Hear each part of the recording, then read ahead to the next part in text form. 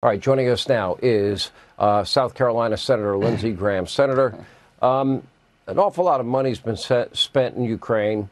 It seems in many ways that has devolved into a proxy war between Joe Biden versus Putin or the U.S. versus Russia.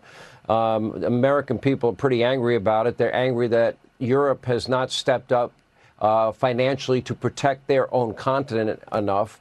And then you got, what, $12 billion, that's it, that goes to Israel. But even worse than that, Joe Biden will not allow Israel to fight the war they need to win against radical Islamic terrorists that slaughtered them on October 7th, took their own citizens hostage, Americans hostage.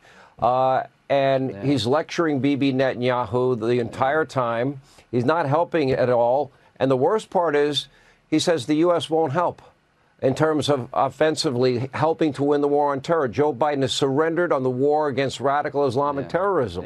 Can you explain the disparity? Because I can't. Michigan. Joe Biden is worried about losing support in Michigan. He's throwing Israel under the bus. There's been no better ally to the state of Israel than President Trump. He recognized Jerusalem as the capital of the Jewish state. He recognized the Golan Heights as part of Israel, not Syria. Biden's withholding the weapons Israel needs to win a war they can't afford to lose. Everywhere Israel looks, there are radical Islamists that want to cut their throat. Here's my message to the state of Israel. Help is on the way. President Trump is coming back. Why are you so certain, Senator? Because the American people have had enough of this 4 years of just misery. Misery at home, misery abroad. What I would say today about the Senate engagement with President Trump, he was the team captain, and we were glad he was leading us. Everybody in that room is dying for him to get back in office. He wants us to win the Senate so we can put judges on the bench. He talked about him helping us. It was the single best meeting I've ever seen between the United States Republican senators and President Trump. He was in a good mood. People appreciate him. He's leading in every state we need to win the Senate back. He's doing better than every Republican Senate candidate. The road to the majority in the Senate is to marry up with President Trump and his agenda. This was a positive meeting today. He talked about rebuilding this country, and I can't wait to have him back. Whether people agreed with you or didn't agree with you on your belief that there should be a federal 15-week ban on the or allowance on the issue of abortion, put that aside. One thing I would argue, and I don't think I'm wrong about, is that 2022, one of the main reasons, if not the main reason, the red wave did not occur was because of the overturning of Roe v. Wade. We had another Supreme Court decision. It was unanimous today. It was on the abortion pill. I think we're up to 60 to 70% of all abortions are done with that pill. And the Supreme Court made very clear today that that will remain legal. The Democrats will demagogue the issue, but will this ruling impact any or mitigate any demagoguery that's going to occur this election season?